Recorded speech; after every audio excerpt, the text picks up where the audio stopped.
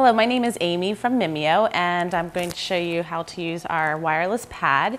This pad comes with a USB dongle that is in a port in the back of it. Then we have any USB port in either a Mac, PC, or Linux computer. You can plug it in.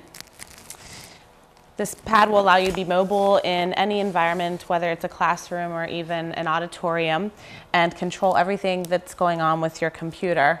So right now, I'm just hovering, not actually touching the pad with my mouse, and you can see it moving up on the screen. All the tools that are in the Mimio software and on the toolbar can also be accessed at the top of this pad. So teachers have the choice of grabbing their pen right here on the pad, or they could go back over to the tools on the screen.